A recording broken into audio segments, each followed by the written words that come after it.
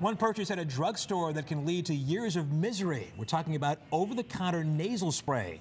When used correctly, it can bring relief from a stuffy nose. Our senior health correspondent, Monica Robbins, found if warnings aren't heeded, users can easily get hooked on these, leading to a lifetime of dependence and, in some cases, permanent damage. Brian Dahl can't live without it. People sometimes think I'm a cocaine user because I sniff so much, you know? Dahl's drug is legal and available at any drugstore over the counter. I've got one in my book bag that I carry around. I've probably got one in my car. I've probably got one upstairs in my bedroom. A stash of nasal spray, never far from sight, that's allowed him to breathe freely through his nose for 2 decades.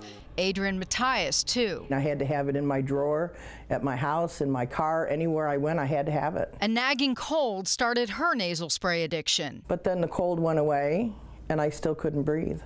And I couldn't breathe without it, and then it became obsessive. Matthias and Dahl are far from alone. Sales of non-prescription nasal sprays top $45 billion, with generic label, Afrin No Drip, and Afrin leading the pack.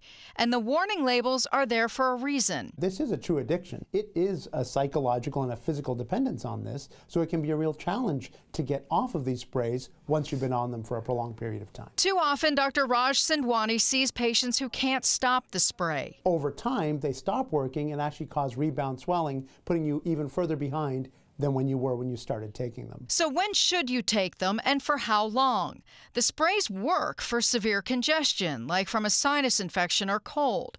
But as the box clearly states, no more than 2 doses a day and no longer than 3 to 5 days. Warnings Dahl and Matthias wish they followed. If I stopped using it, then it would just, inside just swell up and, you know, couldn't breathe. When you can't breathe, you panic. And that's what makes it so scary. To break the cycle, doctors will usually switch a patient to steroid nasal spray. They're non-addicting and can be used long-term. For tougher cases, steroids in a pill. Matthias kicked the habit on her own. Dahl is still struggling. The longer you use it, like for me, years and years and years, it's almost like your nose, it's like it remembers. Monica Robbins, Channel 3 News. Adrian managed to stop using the sprays. Brian fears he may need surgery to help fix his nasal passages. Doctors strongly encourage you to strictly follow the directions when using these products.